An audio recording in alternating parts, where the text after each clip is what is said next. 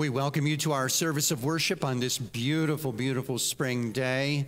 And we do ask that you would continue to remember in prayer our members who are sick and not able to be with us today. We just mentioned one in passing, and that is Rusty.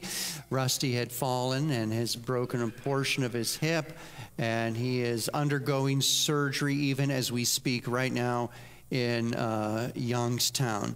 There are other announcements for your perusal. They are especially referring to our young people with a youth Sunday coming up in May, and then also summer camp. So please read those very, very carefully and give yourself to them as you are able. Let's come now to God with the call to worship. It's from Psalm 105. Let's stand.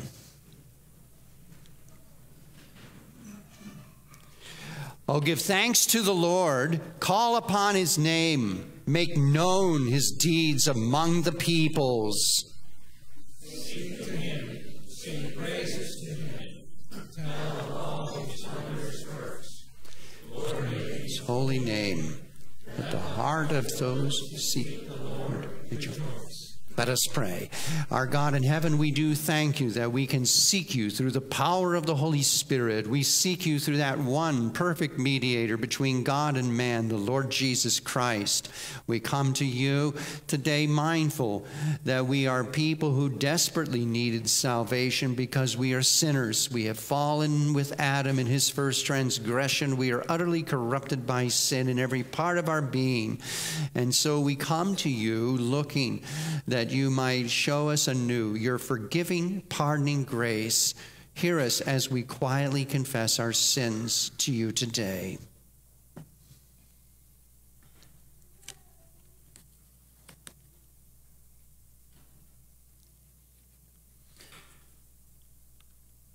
Our good and merciful God, we do ask that you would continue to remind us of your wondrous grace and mercy, and that you might continue to apply those promises of forgiveness to our hearts through the power of the Holy Spirit, that we might always lift up holy hands and give thanks for that salvation that has come from above in the person and work of our Lord Jesus Christ.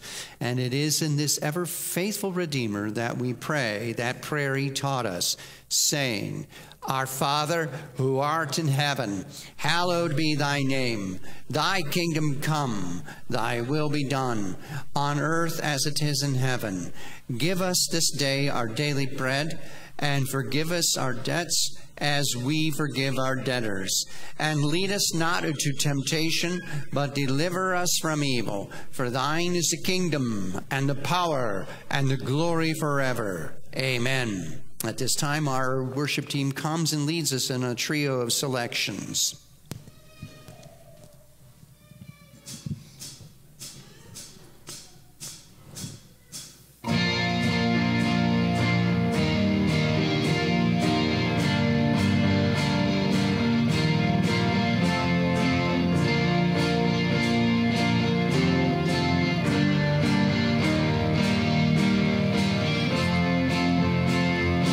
To the cross of Calvary, our Savior went courageously, and there he bled and died for me. Hallelujah for the cross. And on that day the world was changed. A final perfect Lamb was slain. Let earth and heaven now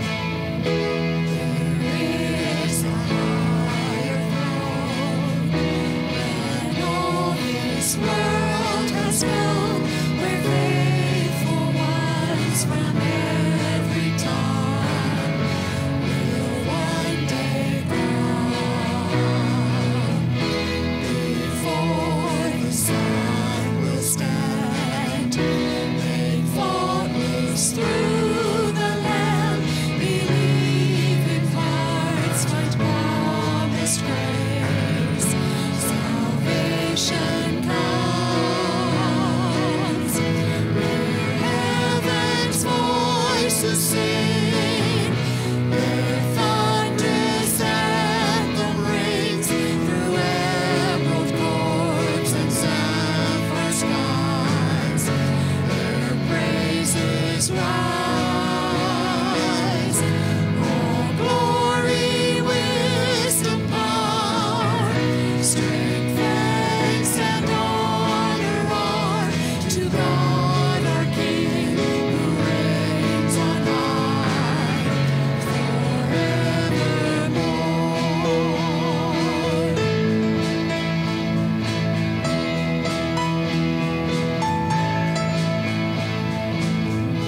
And there we'll find our home, our lives before the throne. We'll honor Him in perfect song, where we belong. He'll wipe each tear-stained eye, as thirst and hunger die. The Lamb becomes our shepherd king. We'll reign with Him. Hear heaven's voices sing. Their thunderous anthem rings through emerald chords and sapphire skies. Their praises rise. All glory, wisdom, power, strength, thanks, and honor are to God our King, who reigns on high forevermore.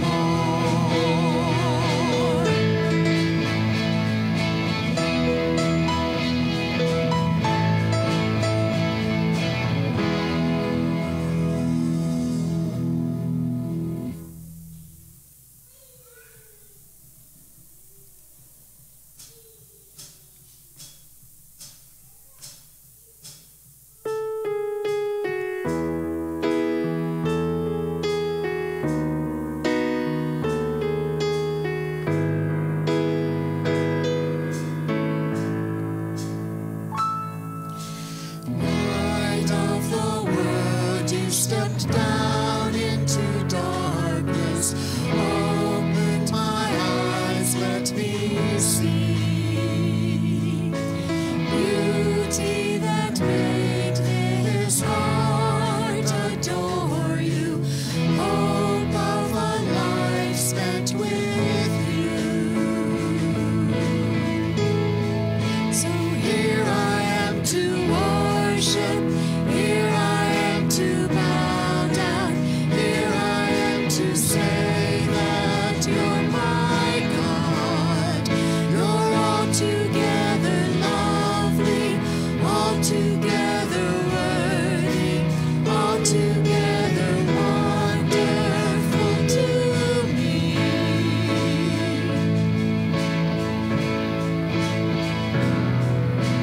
King of all days, oh so highly exalted, glorious in heaven above. Humbly you came to the earth you created, all for love's sake became poor. So here I am to worship, here I am to bow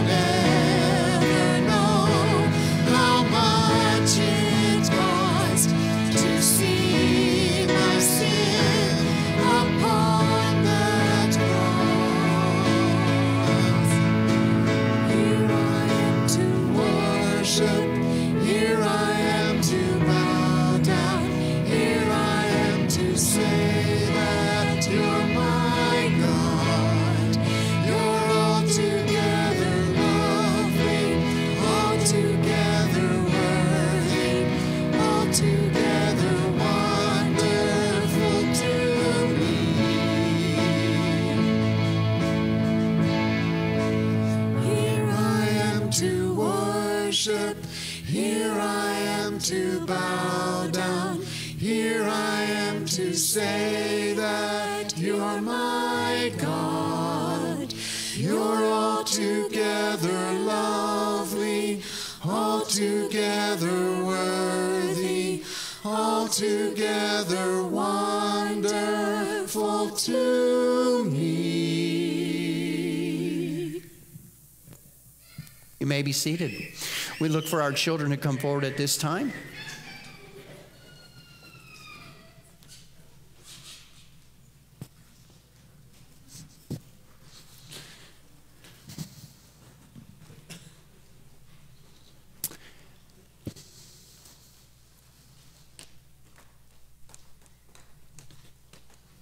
Plenty of room up here. Come, there you go. Good to see you, children.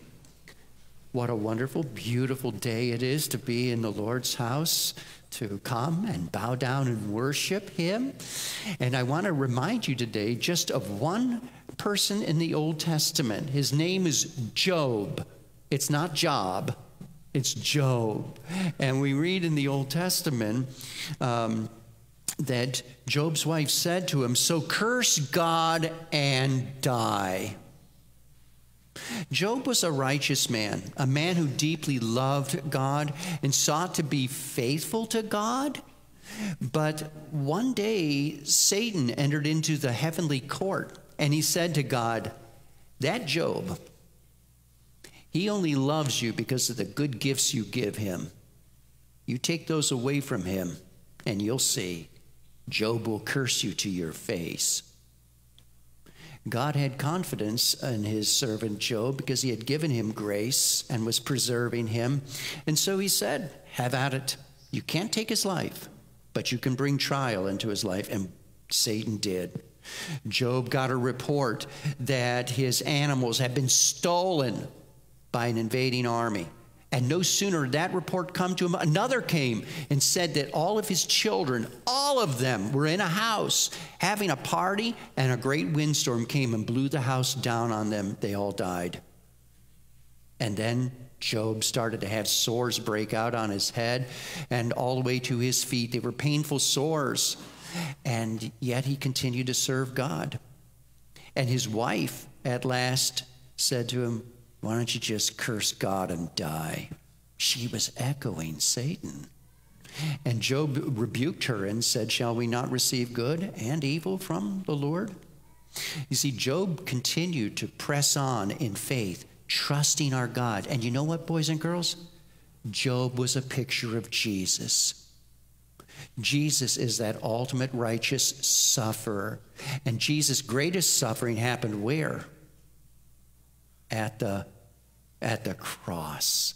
You remember on the cross, Jesus said, "Father, into your hands I commend my spirit." Boys and girls, we're all going to have trials, difficulties, sicknesses. We're all going to have suffering. That's part of living in a fallen world. And the only way to go through that is by faith, persevering faith, by looking each day to Jesus, who is the author and the finisher of our faith. So remember, children, we must keep pressing forward, looking to whom? Jesus. Thank you, children. You sat so well, and you can head back to your seats.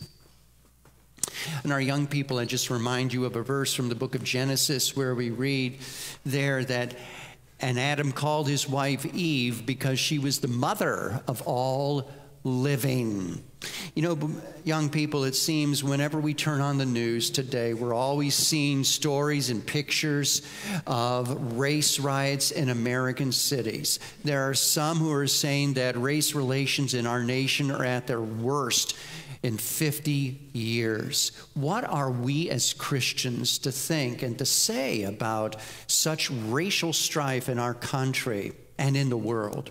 Well, I only want to mention two things. And the first is the unity of this fallen world, the unity that we have in Adam.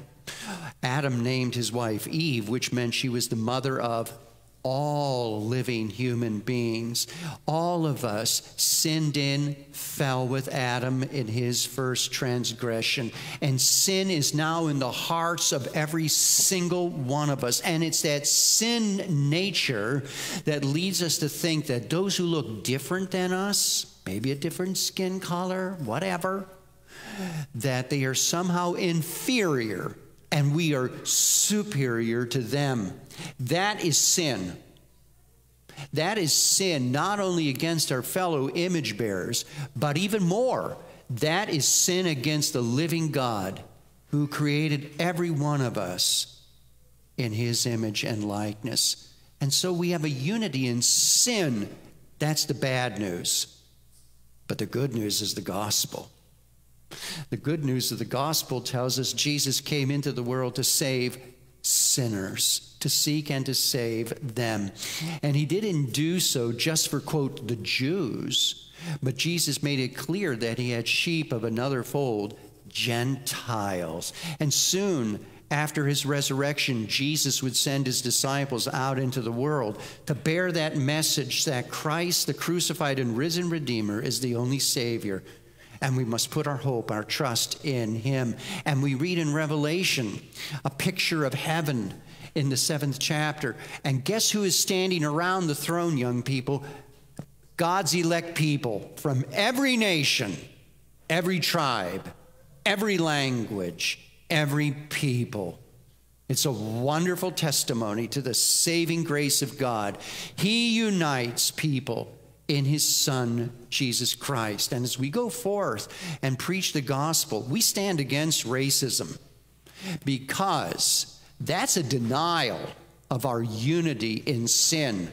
And it is also a denial of our common need of that wonderful Redeemer, the only mediator between God and man, the Lord Jesus Christ. And we as the church are called to be light in the darkness.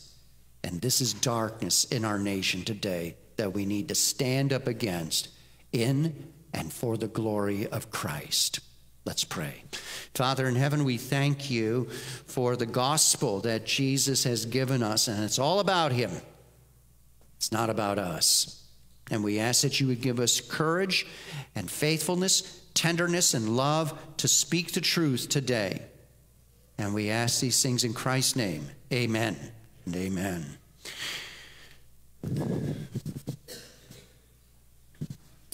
Let's turn to our reading today from Psalms. It's Psalm 50.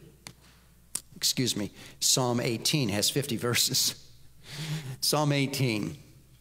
Let's hear the word of God. To the choir master, a psalm of David, the servant of the Lord, who addressed the words of this song to the Lord on the day when the Lord delivered him from the hand of all his enemies and from the hand of Saul. He said, I love you, O Lord, my strength. The Lord is my rock and my fortress and my deliverer, my God, my rock in whom I take refuge, my shield and the horn of my salvation, my stronghold. I call upon the Lord who is worthy to be praised, and I am saved from my enemies. The cords of death encompassed me. The torrents of destruction assailed me. The cords of Sheol entangled me. The snares of death confronted me. In my distress, I called upon the Lord. To my God, I cried for help. From his temple, he heard my voice, and my cry to him reached his ears. Then the earth reeled and rocked. The foundations also of the mountains trembled and quaked because he was angry. Smoke went up from his nostrils and devouring fire from his mouth. Glowing coals flamed forth from him. He bowed the heavens and came down. Thick darkness was under his feet. He rode on a cherub and flew. He came swiftly on the wings of the wind. He made darkness his covering, his canopy around him, thick clouds of dark with water. out of the brightness before him. Hailstones and coals of fire broke through his clouds. The Lord also thundered in the heavens, and the Most High uttered his voice. Hailstones and coals of fire. And he sent out his arrows and scattered them. He flashed forth lightnings and routed them. Then the channels of the sea were seen, and the foundations of the world were laid bare. At your rebuke, O Lord, at the blast of the breath of your nostrils, he sent from on high. He took me. He drew me out of many waters. He rescued me from my strong enemy and from those who hated me, for they were too mighty for me. They confronted me in the day of my calamity, but the Lord was my support. He brought me out into a broad place. He rescued me because he delighted in me. The Lord dealt with me according to my righteousness. According to the cleanness of my hands, he rewarded me. For I have kept the ways of the Lord and have not done wickedly, departed from my God. For all his rules were before me, and his statutes I did not put away from me. I was blameless before him, and I kept myself from my guilt. So the Lord has rewarded me according to my righteousness, according to the cleanness of my hands in his sight. With the merciful, you show yourself merciful. With the blameless man, you show yourself blameless. With the purified, you show yourself pure. And with the crooked, you make yourself seem torturous. For you save a humble people, but the haughty eyes you bring down. For it is you who light my lamp. The Lord my God lightens my darkness. For by you I can run against a troop, and by my God I can leap over a wall. This God, his way is perfect. The word of the Lord proves true. He is a shield for all those who take refuge in him. For who is God but the Lord? And who is a rock except our God? The God who equipped me with strength and made my way blameless. He made my feet like the feet of a deer and set me secure on the heights. He trains my hands for war so that my arms can bend a bow of bronze. You have given me the shield of your salvation, and your right hand supported me, and your gentleness made me great. You gave a wide place for my steps under me, and my feet did not slip. I pursued my enemies and overtook them and did not turn back till they were consumed. I thrust them through so that they were not able to rise. They fell under my feet. For you equipped me with strength for the battle. You made those who rise against me sink under me. You made my enemies turn their backs to me, and those who hated me I destroyed. They cried for help, but there was none to save. They cried to the Lord, but he did not answer them. I beat them as fine as dust before the wind. I cast them out like mire of the streets. You delivered me from strife with the people. You made the head of nations whom I had not known serve me. As soon as they heard of me, they obeyed me. Foreigners came cringing to me. Foreigners lost heart and came trembling out of their fortresses. The Lord lives. Blessed be my rock, and exalted be the God of my salvation, the God who gave me vengeance and subdued peoples under me, who rescued me from my enemies. Yes, you exalted me above those who rose against me. You delivered me from the man of violence. For this I praise you, O Lord, among the nations, and sing to your name. Great salvation he brings to his king, and shows steadfast love to his anointed, to David and his offspring forever. This is the word of the Lord. Let us pray. Our God in heaven, we thank you for your word that you have given and preserved for us. We pray as Jesus did long ago, sanctify them by thy truth. Thy word is truth. Hear us, O Christ, we pray in Jesus' name. Amen and amen. Many years ago, the late Charles Colson penned a book entitled Kingdoms in Conflict. Within its pages, he told of two kingdoms in this world. There is the eternal, invisible, spiritual kingdom of God, and then all the human kingdoms. The human kingdoms are filled with restless, anxious men and women. They are always resisting, rebelling against that one true, unshakable kingdom of God. David was the earthly representative of that heavenly kingdom. He saw firsthand how the kingdoms of darkness that surrounded him were assaulting his kingdom. In this 18th Psalm, he rejoiced, though, that the kingdom of God was preserved and triumphed. This beautiful thanksgiving psalm is ultimately pointing us forward to the kingdom of Christ. And there we see the triumph of his everlasting kingdom of righteousness. And that's a reminder to us that we do not are not on the losing side of history. We want to take that psalm up today by first noting a prayer in a time of distress. In some of our hymns, it's not unusual to hear the language of, I love you, Lord. We have that, for instance, in that older hymn from a number of decades ago, I love you, Lord, and I lift up my voice and worship you. Oh, my soul, rejoice. Language like that, though, is exceedingly rare in the book of Psalms, Israel's praise manual. The love that's spoken is usually of God's love, his mercy that is extended to his covenant people. But here in this 18th Psalm, we have their inverse. We have the psalmist's heartfelt love and commitment to God. And that is a commitment that was rooted in God's covenant. David could well remember how Samuel was commissioned to go to Bethlehem, his hometown, and he was to come to the residence of Jesse and to anoint the next king who would rule over Israel. And one by one, Jesse's sons paraded by Samuel. There was Eliab, the firstborn, the one who had the wavy hair, the Pepsodent smile. If there ever was a king in the making, that was it. That's how Samuel thought as he looked at the outward features. But it was God, the Holy Spirit, that reminded him that God doesn't look on the outward man, but he looks at the inward man. And all the sons went by and none were chosen. And at last Samuel knew he wasn't sent on a fool's errand and said, are there any others? And the father said, one more. And in came eventually the ruddiest and the youngest of all of Jesse's sons, David. David rejoiced that God had exalted him over all of his brothers and more, that God had made a covenant, that he would build David a house, a dynasty that would endure forever.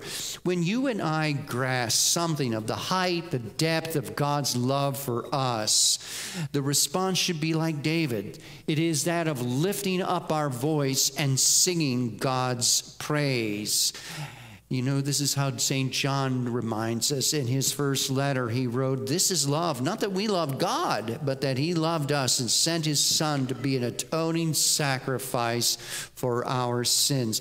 Here in the opening verses, David's heart was captivated by the faithful love of God, that he lifted up his voice. And as you see here, all of these metaphors for God came rolling off his tongue. My rock, my fortress, my deliverer, my God, my rock, my refuge, my shield, horn, stronghold.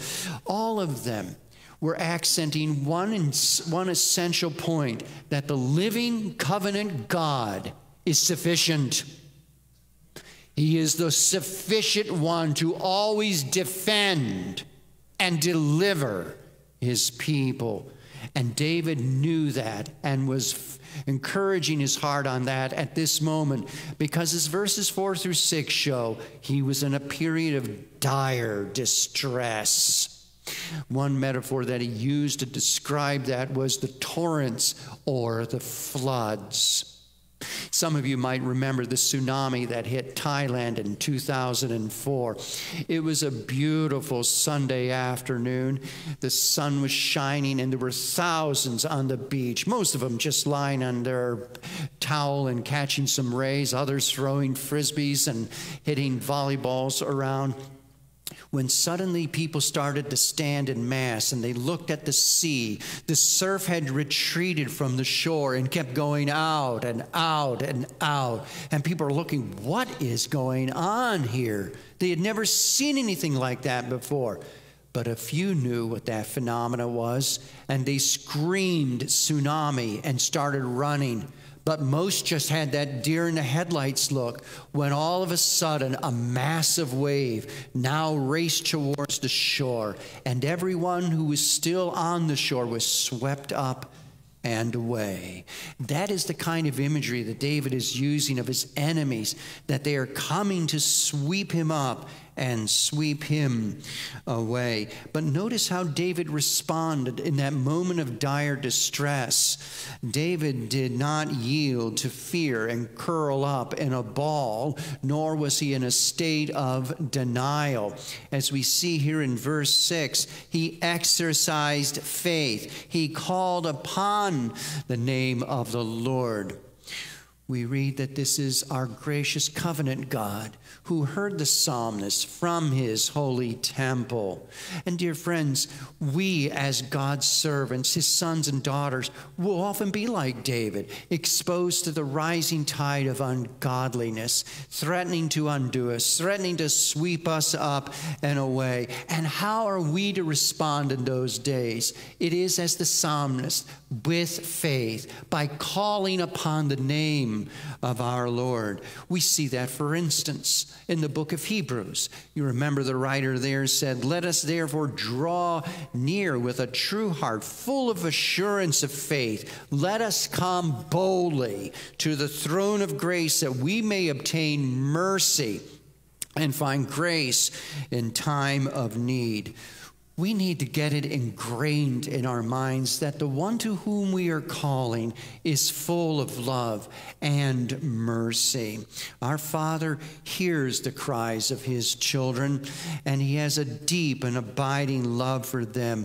And he is one who does answer prayer, as St. Paul reminds us in Ephesians 3, that he answers exceedingly, abundantly, beyond all that we think or ask. And now David has come.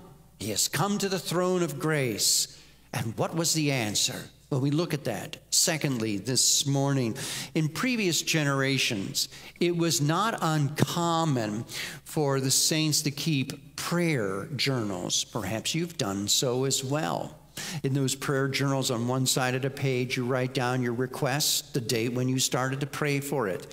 And then when God in his grace brings an answer, in the next adjacent column, you write down when that answer came, the circumstances. Those saints long ago who kept those journals did so for a reason. They wanted to encourage themselves that the living God not only hears, but he does answer the prayers of his people. And here in Psalm 18, David is giving us the stunning answer to his prayer. And we say stunning for a reason, because it leads off in verses 7 through 11 with a theophany. A theophany. We've used that word before. It simply means an appearance of God. It's a majestic appearance of God. And the theophany spelled out in these verses is an echo of what we find in Exodus chapter 19. You remember the sovereign covenant God came down at Sinai. And when he descended, the mountain shook violently. Smoke billowed up from it like a furnace. The thunder was rumbling in the sky. Lightning was jagging across it. God on high was coming in his glory. And how did Israel respond? At the base of that mountain, at a distance far away, they trembled. This is the living God, the Holy One coming to his people. And this is what David wants us to see, is the majesty of God to whom we pray. And notice that he went beyond God's appearance. In verses 12 through 15, he spoke of God's actions. The covenant God who is portrayed as coming as a warrior. You'll notice a couple weapons, hailstones and coals of fire. The psalmist obviously remembered the days of Joshua. You remember when Joshua came into the land to conquer it for the glory of God? This was Israel's inheritance. We read that God sent down hailstones. Now, these were not the hailstones that we're typically used to seeing. You know, those little pellets. Once in a while, we'll see hail the size of golf balls and be stunned at that and think, well, it's damage it's doing to my car outside. These were not those hailstones. These were hailstones that were the size of volleyballs, weighing 100 pounds. There is no way the enemy soldiers could zig and zag, and their puny shields would do nothing when 100-pound hailstones are descending upon them. God pulverized the enemy. We read, too, how he harnessed the sea here. He opened it up. They saw the channels. It's a veiled reference to the Red Sea. As you remember, God brought his people through on dry ground. And then when the Egyptians, those persecutors, came after the apple of God's eye, what happened to them? The sea engulfed them, and it was they who sought to sweep away Israel, who are now swept away in the tide of God's wrath. And when he descended, what did he bring the psalmist? Well, the results of it are there in verses 16 and 19. We read of two of them. There was rescue. He rescued this trembling man from the floods. And secondly, he brought him to a broad place. Here is another allusion to the Exodus account. This time it's Exodus chapter 3, verse 8. There this language was used for the promised land. In other words, God long ago brought his people out of a narrow space of persecution and brought them into a bountiful and a broad place, the promised land. David was looking back and saying, what you did for Israel, your firstborn son, do for me. I'm your Davi, your beloved son. And that's exactly what God did. God's deliverance of Israel and then of David, it's been eclipsed in Jesus. Jesus was the one who went to the painful and shameful death of the cross. And prior to doing that, we read in Hebrews 5 that Jesus offered up loud prayers to him who could save him from death. And on the third day, God answered. There was that theophany of the earth shaking, the stone rolled back, and emerging from that narrow space of death was the mighty Lord Jesus. He's the one who came forth and was lifted up to the true broad place, the right hand of the Father. And why did God do so? For Israel, for David, for his one and only beloved Son. Because he loved him. Do you see, Christian, what you have in Christ? You in Christ are God's dear sons and daughters. Your prayers are not bouncing off the ceiling, but they're ascending up to the very throne of grace. And God hears. He sees us. He sees the trial that is before us today, the rising of ungodliness, the enemies of Christ in this culture. They are gaining in numbers and influence. They own the big tech industry. They are censoring and canceling people. They unfortunately own the corridors of power right now in government and elsewhere. And they are raging against believers in Christ. And why is that? Because they first raged against the Lord Jesus Christ. They hated him. And Jesus said, and they will hate you as well. It's because in Christ we are lights shining in the world. We are shining forth with the gospel, which requires us to first of all give the bad news that we're all sinful, that we all are under the judgment and the wrath of God. But God be praised, he has sent into this world his only Son, who took upon himself our sins, who suffered for those things, who died and was raised again from the dead. And though the world is raging at us, we don't need to be filled with fear that we're going to be swept away in its torrent. What did Jesus say to us? In the Gospel of John we read, "Do not let your hearts be troubled, and do not let them be afraid, but take courage. I have overcome the world."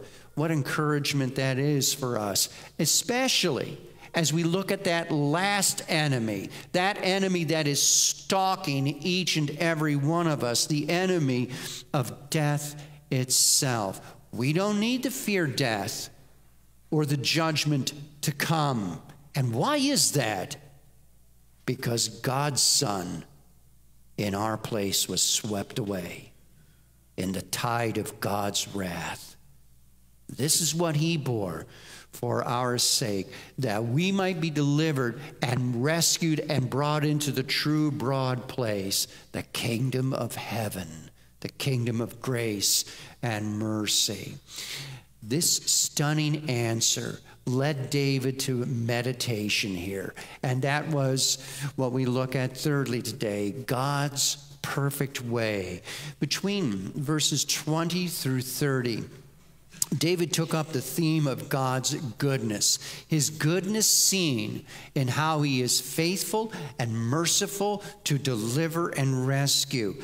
How is this presented? Well, David's meditation occupies the first four verses, verses 20 through 24. And in it, once again, David says that he's a righteous man. And I'm reminding you, he is not a Pharisee, a self-congratulator, somebody applauding himself. He knew God's grace had reached down and lifted him up and exalted him, that he was a sinner saved by grace like you and me. He is giving thanks to God, who has given him salvation and who has enabled him to live a faithful life. This psalm, as you noted, has a long superscription. In fact, that superscription is the longest in the entire book of Psalms. And it is important because it tells us when this psalm was written. And this psalm was written to express that moment when David came to the kingdom, how he had been delivered earlier from the lion, the bear, how he had been delivered from that menacing giant named Goliath, how the Lord had delivered him from the Philistines, and now he had delivered him from the hands of Saul, the raging king, and he had been brought to the throne. And David understood that on that throne, he needed to be a faithful king. He had to live faithfully according to the law of the king. It's spelled out in Deuteronomy 17. And we get a glimpse of his faithfulness in Psalm 101. Listen, every morning I will put to silence all the wicked in the land. I will cut off every evildoer from the city of the Lord. David understood that this theme of faithfulness, this faithfulness that he had, was emphasizing the faithfulness of God. God is faithful to his people. This is the principle laid out in verse 25. God will be faithful to those who are faithful to him. Do you see what he's showing us? God's faithfulness seen in protecting this man. And as we just illustrated, it had been there his entire life. This 18th Psalm was written before that time when David was unfaithful, when he had taken Bathsheba and arranged the death of her husband. This was at that earlier moment in his life. And look what he says in verse 29. For by you I can run against a troop. By my God I can leap over a wall. Do you see it? God had been faithful to him. And now God had equipped, sustained, and protected him. And as you think on that faithfulness of God to David, hopefully your mind is drifting forward in time to that true David, our Lord Jesus Christ. He was that faithful servant par excellence. And how do we see the faithfulness of God to Christ? We did a few weeks ago. You remember Psalm 16? The psalm that Peter quoted at Pentecost? Paul later in Acts 13, thy Holy One will not see corruption. God had looked upon his son, Jesus, who lived that faithful life, and lifted him up and gave him that throne of heaven. And now all of his and our enemies are being placed under the feet of Jesus. We have been united to this faithful servant, the Lord Jesus. And we are called to live lives of faithfulness. You and I can't do that in our flesh. And that's why it's imperative for us to remember the fruit of the Spirit. What's one of the last ones mentioned? Faithfulness. We're to be faithful, first and foremost, to our God who has called us out of darkness and into his marvelous light. We're to be faithful to that identity that we have in Christ, to live as lights in a darkening world. We are to be faithful to our marriage vows. We are to be faithful to our membership vows. We are to be faithful in our workplace, working to honor our Lord Jesus Christ. We are to be faithful children, loving, serving, honoring our parents. We're to be faithful in every area of life to Christ. But as you think on that, you realize, I'm like David. There have been times when I've been unfaithful. And we all know it. And perhaps right now, you're in one of those spots. As you think upon that, it makes you cringe. And you just feel like you're sinking into the dust. My dear friend, if that's the case, this is the time you need to preach the gospel to yourself again. The gospel shows us, yes, we are unfaithful servants, but Christ is faithful. And what are we called to do? We are called to come and confess our sins to him, knowing that he is faithful and just, not only to forgive us our sins, but to cleanse us from all unrighteousness. Oh, he is a faithful restorer of his people. But his faithfulness doesn't end in restoring us from our unfaithfulness. His faithfulness is to be seen yet to come. It is that body that we have today that one day will die and be placed in the ground. And then on the day of his return, Christ will show his faithfulness by raising up those bodies and glorifying them. And there we will stand before his throne. And we will rejoice that he has called us to reign with him over all of creation. He is faithful. Do you see how this meditation on God's perfect way, a way of love, a way of faithfulness, goodness, cheered his heart, but it also led him to think of victory. And we turn to that finally today. From verses 30 through 46, the psalmist started to contemplate victory. And how? How does that present it? He present that. Well, at first, he wrote of God giving him feet like a deer, swift and agile. And further, that God had taught him to be a warrior. He gave him strength. Man, in the hunting season, you know you have to once again bulk up and get those muscles to pull back the bow. But have you ever imagined pulling a bow of bronze? Imagine the forearms, the lats, to be able to do that. This is what God enabled him to do. And afterwards, he tells us in verses 37 through 42, of the victory. He wounded his enemies so they could never lift up their fist again. Now, we would say today it was a rout. And verses 43 through 45 give us the results. David's kingdom was preserved. And what's more, his place of ruling over the nations was assured. This was an unparalleled victory that God had given this beloved son, this king. And how did David respond to such grace? In verses 46 through 50, he ends the psalm with doxology. Do you see how the psalm takes us back to the beginning?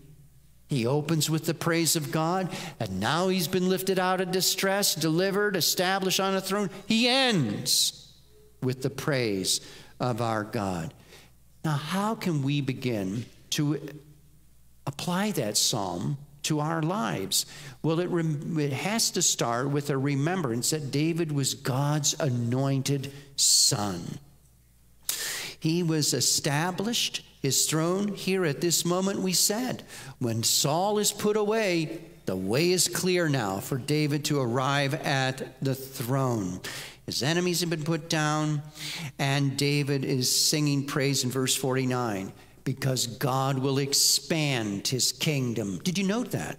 He established and he extended David's kingdom.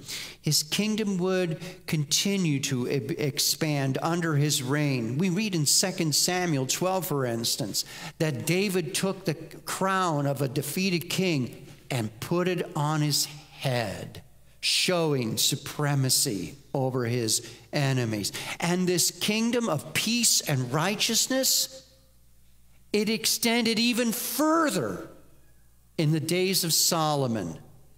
But after 40 years, Solomon passed, and with his death, the kingdom began to contract and decline. Do you realize then why this psalm is looking beyond David and Solomon? And to whom is it looking? To whom are all the psalms looking to? Jesus. How do we see Christ in this psalm? He's all over the psalm.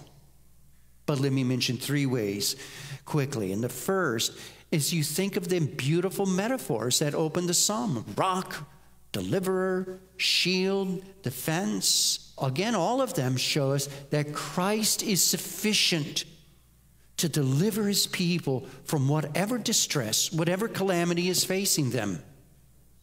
This week I was with one of our members, praying with them and giving thanks how God had delivered them from a serious procedure.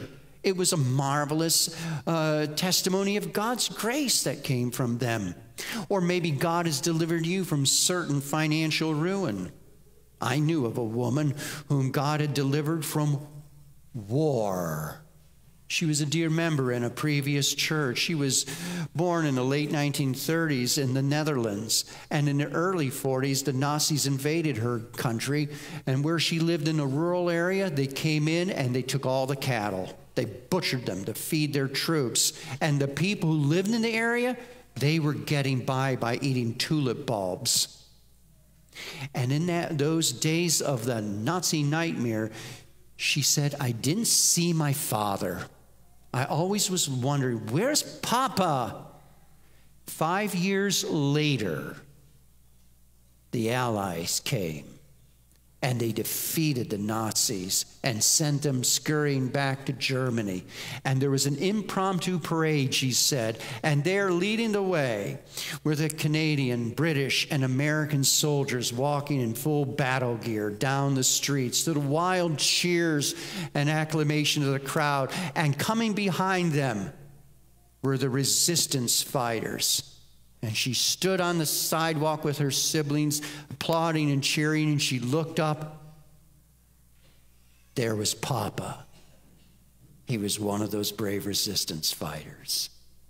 And they knew the victory did not come because of the Allies, but it came from above. God had delivered. And further, we see Christ here as the righteous king in verses 20 through 24, David's testimony. And as you think upon that, you realize, well, who is really the righteous king? Who is the one who is without sin, who always did righteousness? And it is our Lord Jesus Christ himself. He is truly the faithful servant. He was faithful in a way that David never was. Jesus was faithful unto death, the death of the cross for us. A third way in which we see Christ here is in doxology, the final portion of the psalm, verses 46 through 49. Let me just highlight verse 49 itself. That verse was quoted by St. Paul in Romans chapter 15, verse 9. He showed that the prophecy of the Gentiles being drawn in has now come to pass in Jesus. You see, the gospel is going forth to the nations, and people are being drawn unto our wonderful King. This psalm assures us that the kingdom of Christ is established, and it is extending today. And the kingdom of Christ will fill the earth. That the kingdoms of this world, as we read in Revelation, will become the kingdom of our God and of his Christ. And how ought we to live in light of that victory? Well, let me suggest to you two things today. I'm sure there are more. It's how wonderful the gospel is. But just two. And the first is with confidence. Confidence. It's not the secular confidence of trusting in myself, but it's a confidence in Christ, because I know that Christ is Lord. He is the risen Lord who has defeated that final enemy for his people. And I know that the end is not opaque, it's not uncertain, and it's a chapter yet to be written. No, I know how the final chapter comes out. Christ prevails. What did we study in Revelation 19? Christ comes at last on that white horse, going forth to conquer. And he conquers all of the kingdoms, and all of these enemies will be placed under the feet of Jesus and under our feet as well. And on his head will be the crowns of all these worldlings, because Christ is preeminent. And thus you and I can live with confidence, because we know how this will all come out in the end. The victory belongs to Jesus. God has established his kingdom. God is growing that kingdom day by day, hour by hour. Not only does it give us confidence, but joy. Joy unspeakable, because we do know the outcome. And we know that when Christ does return, Satan and all of his minions will be cast into that fire of darkness. They will be thrust down there, and Christ will bring what? A new heavens and a new earth. And all of his saints from all of these nations will be brought into the presence of Christ. And there together we will lift up our voices, and we will sing as we have never sung before. I love you, Lord. I love you, Lord Jesus.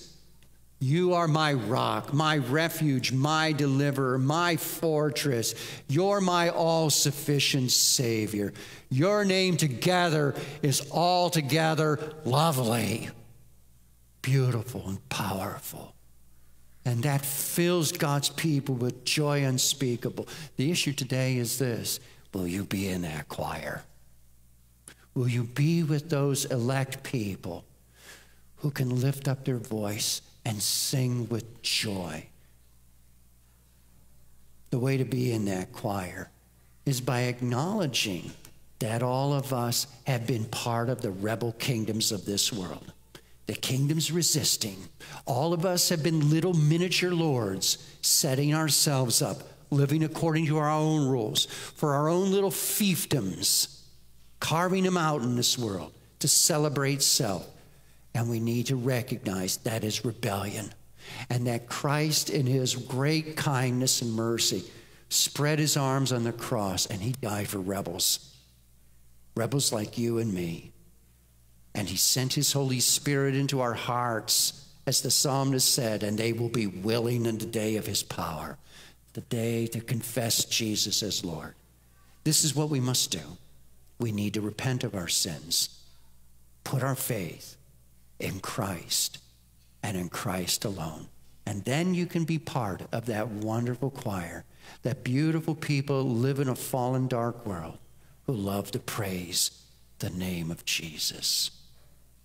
Let's pray. Father in heaven, we thank you for our marvelous Redeemer, and we ask that you would work in our hearts faith and repentance in his name. We ask these things in Jesus, our blessed Redeemer. Amen and amen. At this time, thank you. At this time, as soon as I get the bulletin here, we're going to be singing our offertory selection, He Will Hold Me Fast.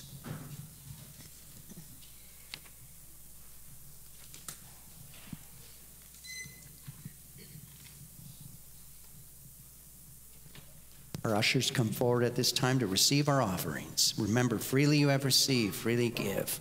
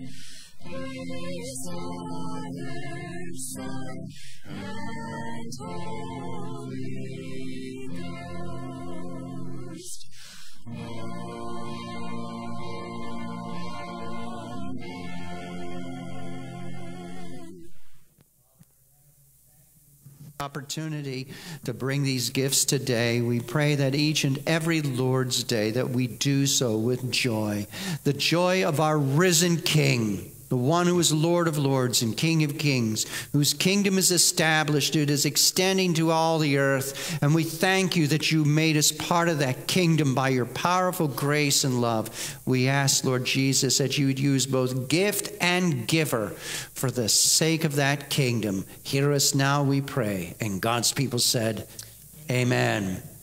You may be seated. At this time, we look to you for items to mention in prayer. Our ushers will come around with their microphones. I'll mention one as they're looking for people. And the first is to continue to pray for Rusty. Rusty is perhaps still in surgery as I speak. He had fallen in, I believe it was Thursday or Friday, and broke part of the hip. And so it's a very delicate procedure, and so we need to continue to pray for him. We may even hear before the end of the service how things went. So we'll see. Hi, this is Janet. I just wanted to give a praise. My mom was able to come home from the hospital on Sunday, and she's getting stronger every day. And I just want to thank the Lord for how he is in the details. We had to set up some home health, and the particular company that she goes with in South Carolina wasn't able to do it here. However, the one we were able to get with, the girl who came to be her physical therapist was the mom of one of my former kindergarten students, like 20 years ago, and happens to be Sherry Zaccoli's sister, Chris. Oh. So it was really awesome to reconnect and also to have a Christian woman be with my mom. It was just really an awesome thing. So thank you, Lord, for the details. Amen. Details. I have a praise and an announcement, and that is that, and ask for prayer.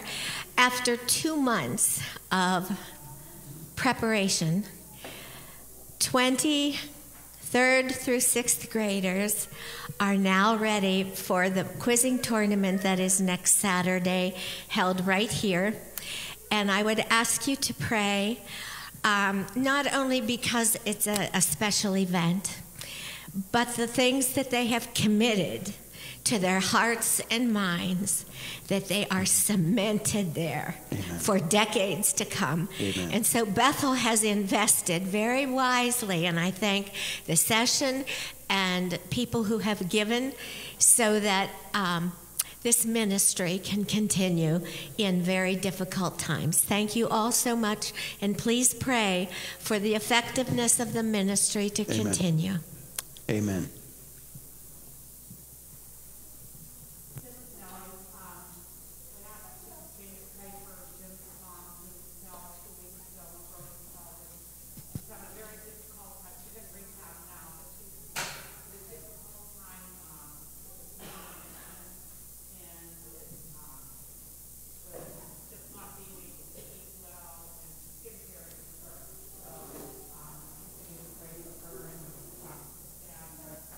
As her healing progresses. Okay.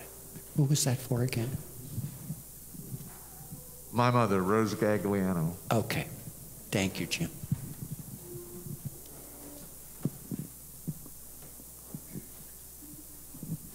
This is Andrea.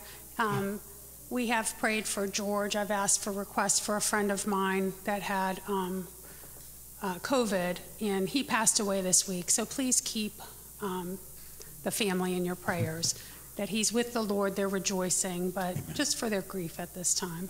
Yeah.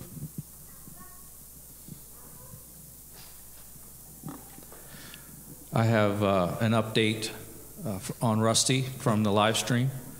He's out of surgery. He had three pins put in and is doing well. Praise the Lord.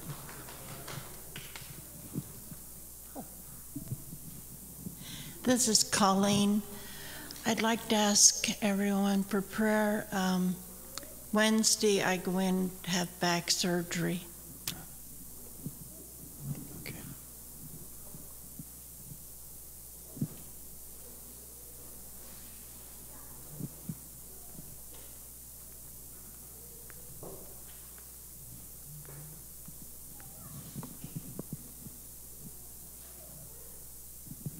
this is Max Shatterly. I was patiently waiting for John Scott to stand up and say how happy he is to be married to Betty for 50 years.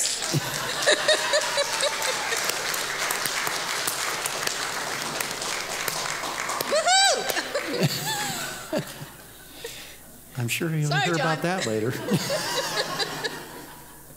I couldn't be patient any longer, John.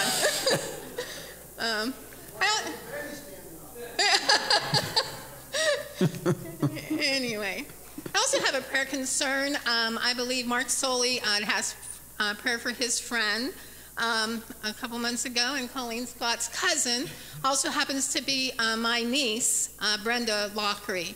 She had surgery a couple months ago, and quite extensive, and now has found that she has stage 4 cancer and will be needing more surgery.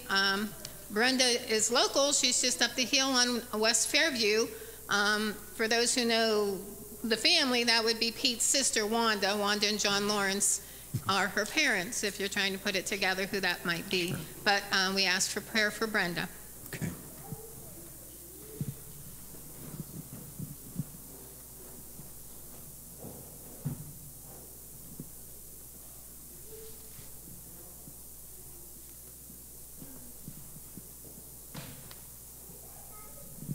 Before the service, I usually have a moment of prayer with one of our elders, and one of the matters that Marat brought up in prayer today was praying for just the nations around the world. You and I, we have freedom right now to come to worship. How much longer we'll have that? That always remains to be seen in God's sovereignty. But there are other nations that don't have this. And my daughter and her family are experiencing this in China.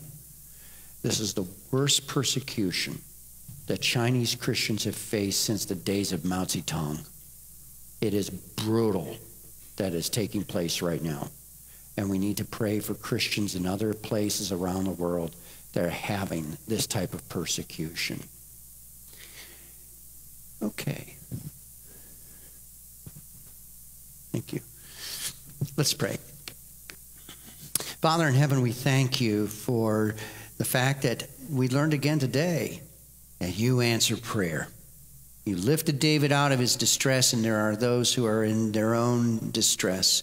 We think of how you are the one who is all-sufficient, Lord Jesus, to deliver and defend your own. And we thank you for the good report that Russell has shared with about Rusty and his surgery. And we ask that you'd bring continued healing to this dear brother. We ask that you would also hear our prayers for Janet's mom and her release from the hospital, and how wonderful it was in the details with Sherry's sister providing care. We ask that you would bless our young people who are in Awana. We thank you that we have a very faithful, dedicated staff who persevered through this time and remained open for a club. And we are so thankful for all these precious children. Bless them as they are in this quizzing, and that you would help them to have this word sown deep in their hearts, as the psalmist said, so we might not sin against you, our God. We pray, Father, for Jim's mom, who is with a broken pelvis and has other issues being alone in the hospital. We ask that you would be with Rose, that you would bring healing, and that family members could get in to see, to encourage her. Lord Jesus, we do look to you, the one who brings healing to our souls, to bring healing here to Rose's body at this time. Father in heaven, we also pray for Andrea's, this family that's a friend of Andrea, where they have seen a friend pass away who was sick with this COVID virus. We ask, Lord Jesus, that you would comfort this family. We are thankful for the hope that he had in our risen Redeemer. Father, we also commend to you our dear sister Colleen, as she's anticipating surgery this week, that you would give the doctors wisdom and skill. Our Father, we pray too for Brenda, as she is here dealing with stage 4 cancer, that you would be with the family, and that they can bring the hope of the risen Christ, and that you would be pleased to bring healing, but above all, that you would remind us that even if we are not healed in this world, a greater healing is yet to come when our bodies will be raised up and made perfect like unto yours, Lord Jesus. Father, we give you thanks for the institution of marriage that you brought to pass, and how today we can celebrate with John and Betty their 50th anniversary. What a blessing. What a blessing. And we ask that you continue to watch over them and continue to use them in your kingdom. Our God, bless all the marriages that are represented here today. May they be encouraged by that, grow in their own love for one another. And Father, we pray for the nations.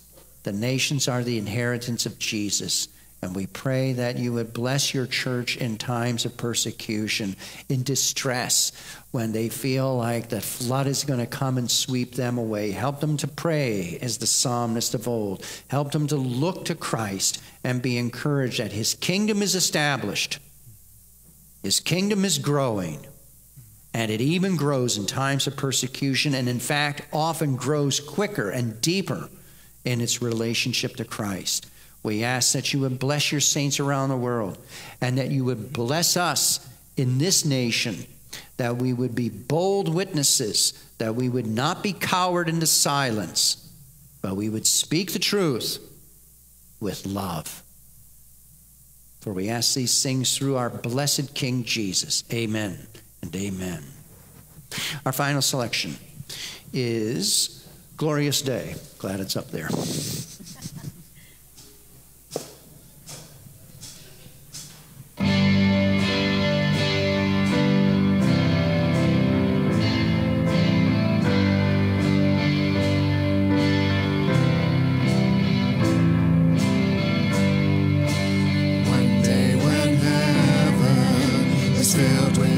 Praises. One day when sin was as black as could be, Jesus came forth to be born of a virgin, dwelt among men, by example is he. The Word became flesh, and the light shined among us, his glory revealed. Living, he loved me. Dying, he saved me. Buried, he carried my sins far away. Rising, he justified freely forever. One day he's coming. Oh, glorious day. Oh, glorious day.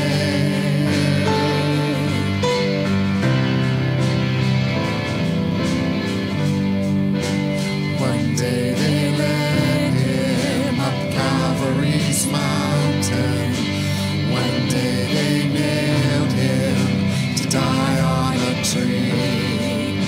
Suffering, anguish, despised and rejected, bearing our sins, my Redeemer is he. The hands that healed nations stretched out on a tree, and took the nails from me. Living, he loved me. Dying, he saved me. Buried, he carried my sins far away. Rising, he justified freely forever. One day he's coming. Oh, glorious day. Oh, glorious day.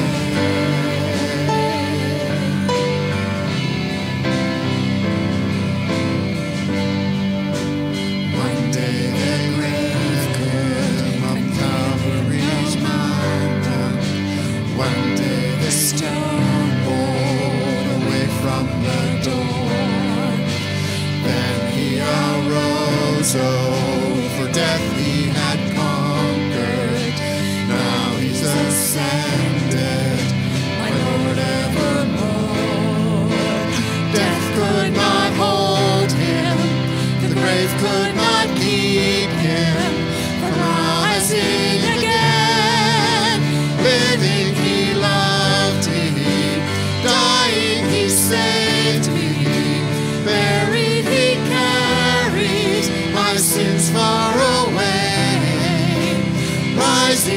justified freely forever.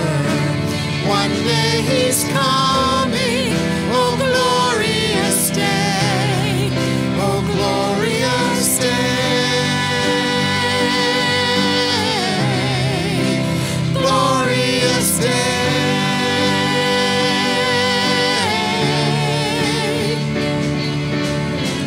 One day the trumpet will sound for his coming.